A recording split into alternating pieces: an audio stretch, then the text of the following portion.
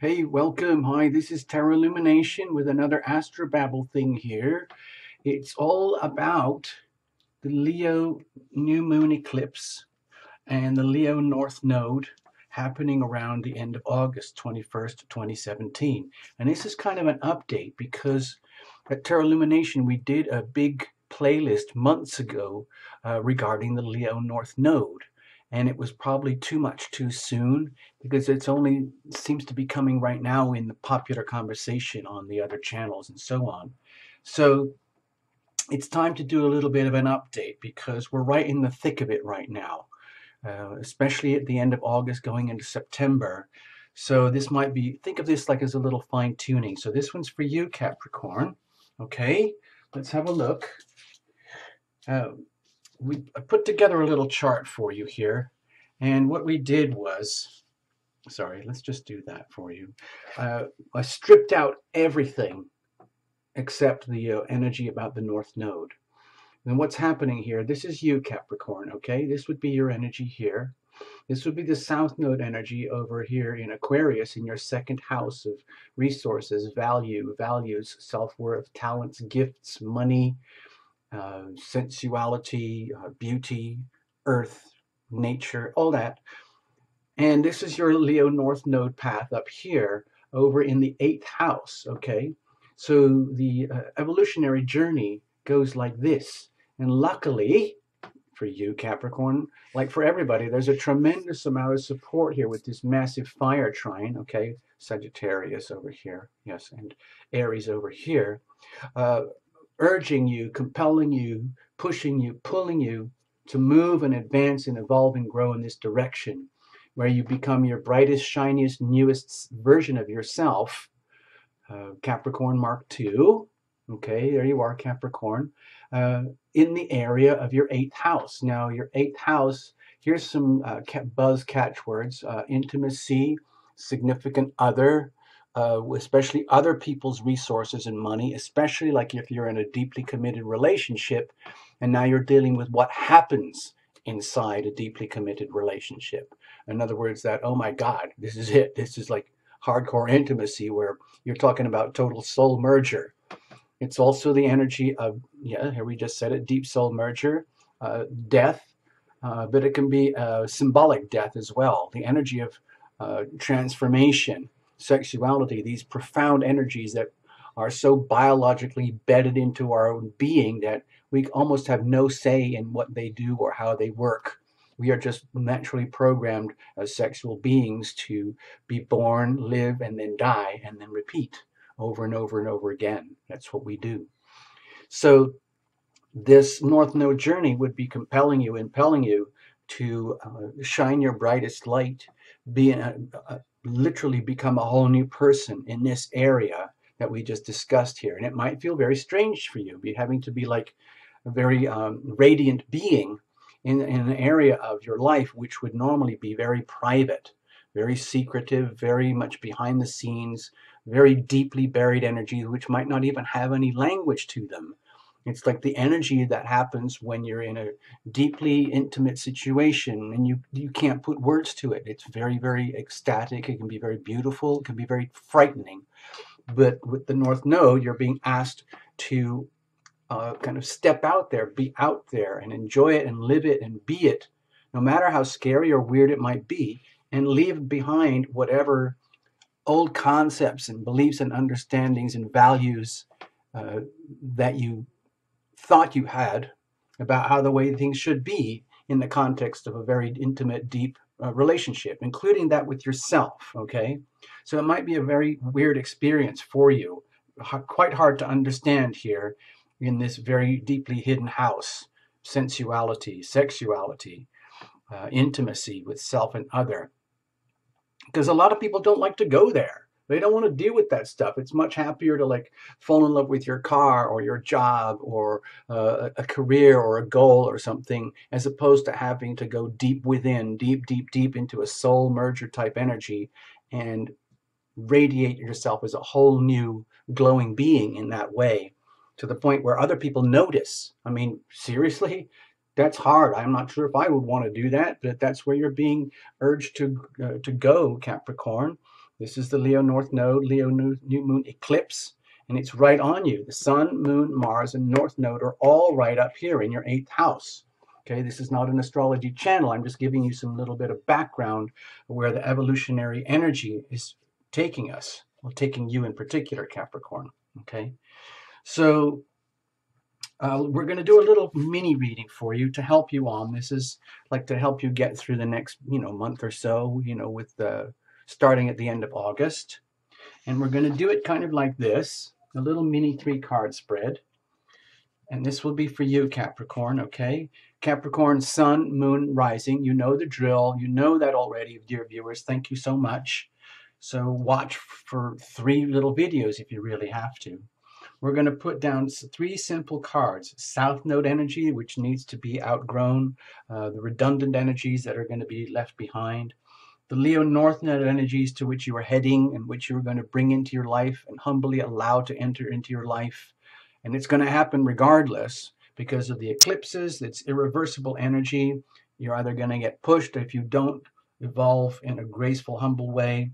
The stuff that is redundant is going to get ripped away anyway. So either way, we're going to evolve. It's a question of how much pain are you willing to tolerate? How much joy are you willing to incorporate in the journey going forward to the new version of yourself in the 8th house, Capricorn? So hopefully this little card here will give us an indication of how to do that effectively so that you don't trip up, you don't hurt yourself, you don't allow others to hurt you in the evolutionary path, okay? Cards were well shuffled in advance. We're going to go for it real fast. It's just going to be a little 3-card quickie down and dirty, okay? I hope you don't mind. We should be able to get something out of it, all right? And remember, it's the same for everyone else, Capricorn. I know you've been going through an awful lot lately because you've got that, very deep, heavy, slow Pluto transit going in your 1st house of identity of self. And that's tough enough, with all those big T-squares and everything for the last few months. But the pressure is increasing ever more, and there's no going back. So this hopefully will help you to get through it all. Cards, I said, were reshuffled, but we're going to shuffle again just to get to the last moment. Then we're going to cut, okay, like we do, just like we do. I'm going to cut like this. All right, all right, all right. And then we're going to do a little read, just like we said here. So this is the South Node energy, which is going to be outgrown and left behind. This is the North Node energy to which you are heading and which you are to incorporate and enjoy, humbly invoke and invite into your life. And here's hopefully a way to handle it, how to get through and move through the journey effectively. And underneath, we're going to look at the bottom card about, like, let's say the surrounding conditions or the weather that would be, there anyway, for better or worse. We're going to make the best of that weather, okay? So what you have here is the Strength card. So it's an indication, Capricorn, the way I'm feeling it is that with the Strength card here, it's all about you are being deeply encouraged to take that massive Capricorn capability that you have, where all this wooey astro stuff and tarot stuff would be for a lot of Capricorns like, what is this BS?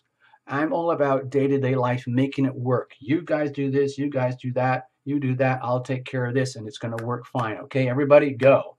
Like, Capricorn is very good at being in charge and getting shit done. Okay, so that's cool. That's what needs to happen. And that's very much tuning into this, the raw power side of yourself, Capricorn. But what this card is indicating here is that you're being challenged to kind of go deeper, where you bring all your natural Capricorn resources, values, capabilities, all of this stuff from your South Node Aquarius in the 2nd house, okay? All of this stuff here, taking all the good stuff out of there and bringing that forward with you into a new way of being where you literally share your resources, your light, your abundance with others, okay?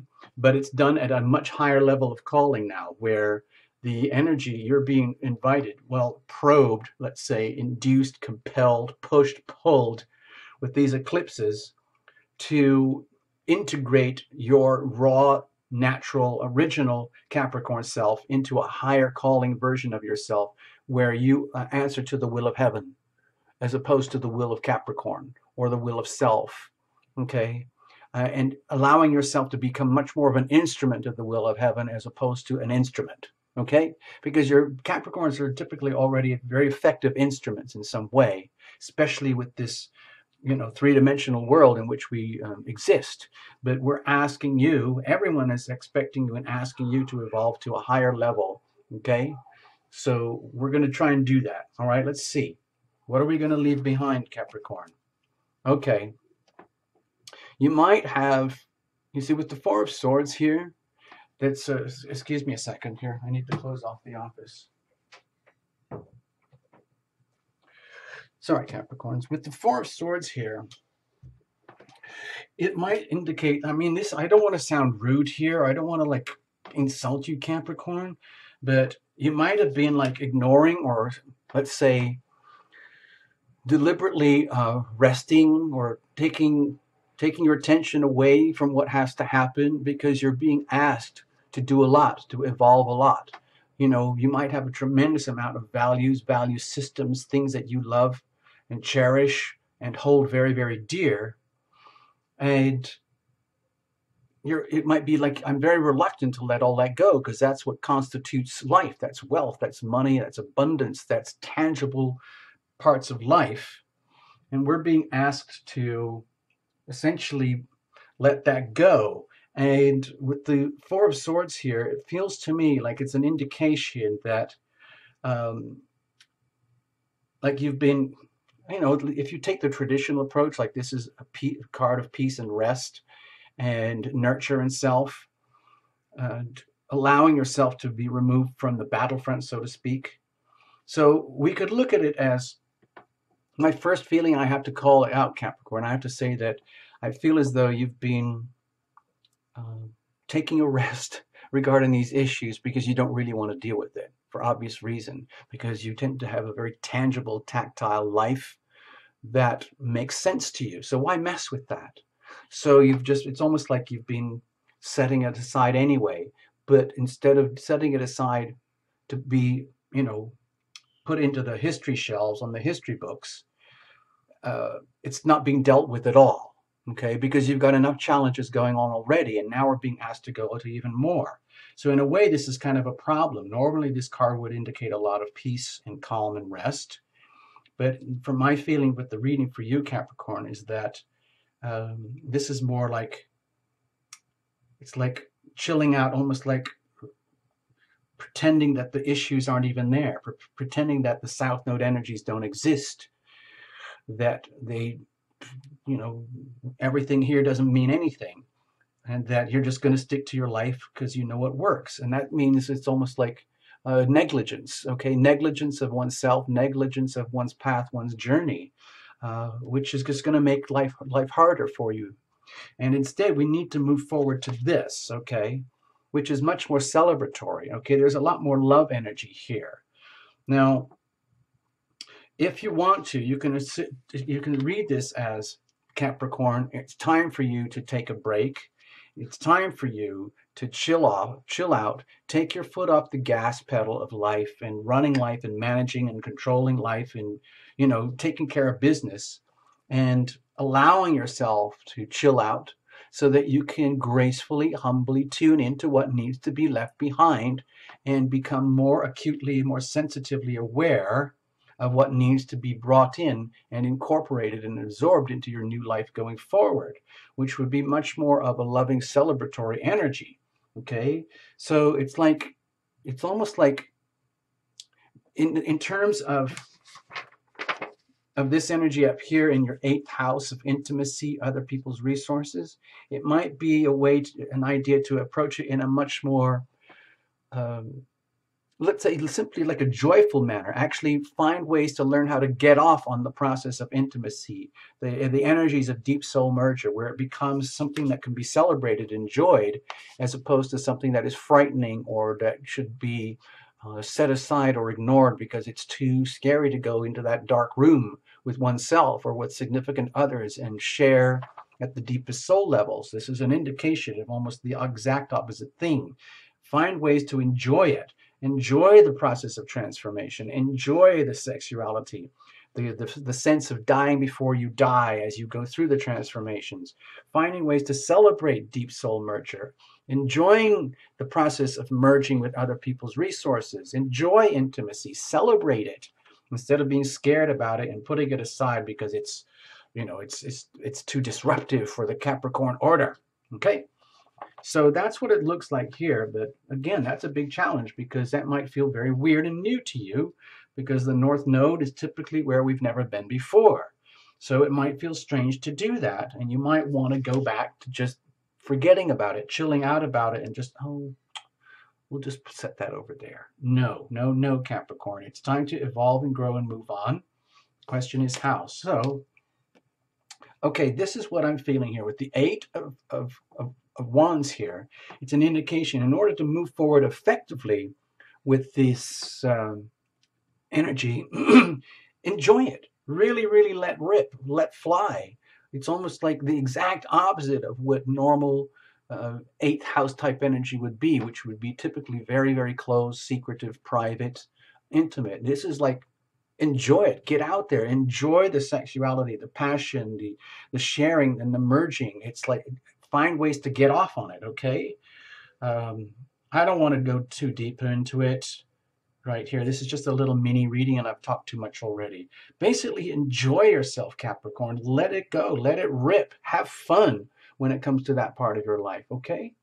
All right. Bye-bye. Thank you. Yeah, read for your sun, moon, and rising. Thanks for visiting Tarot Lumination. Bye.